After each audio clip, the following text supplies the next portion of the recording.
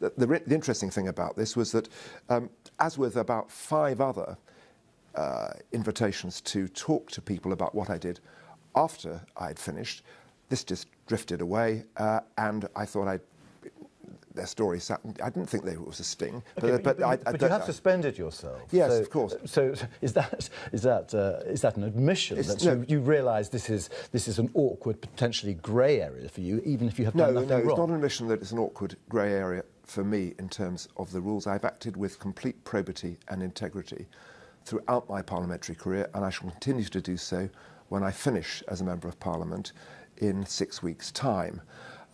It was obviously necessary for me to refer myself to the House of Commons Commissioner because some questions have been raised, for example, about the use of my room in the Commons, which can be dealt with. Well, can we clear that up now? But the second thing is, of course this was going to be a story. Of course it was going to be a distraction. And this is why I'm so mortified. It's the last thing I've been a member of the Labour Party for 54 years. It's the last thing I wanted to contribute to the party, so that's why I thought I should detach myself. Okay, well, can we just clip on the room then? So this meeting took place in your room. That would appear to be a breach of the rules. It also appears that you used your parliamentary researcher to gain a lot of statistics for this Ukrainian company, which you managed to change certain legislation with a mixture of charm and menace. Did you use your room? Did you use your researcher for the work you've done for that Ukrainian company? Right. There were 2 meetings. And both of them took place in my room in the House of Commons.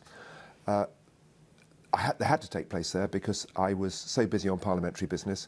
There are clear rulings by the commissioners, the parliamentary commissioners for standards, to say that, I paraphrase, that where you've got to stay in the House of Commons, I literally had to be in the House of Commons, you're entitled to have some private meetings.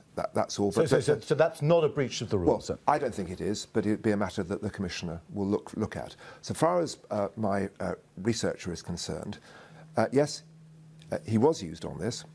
2/3 of his salary comes from Parliament.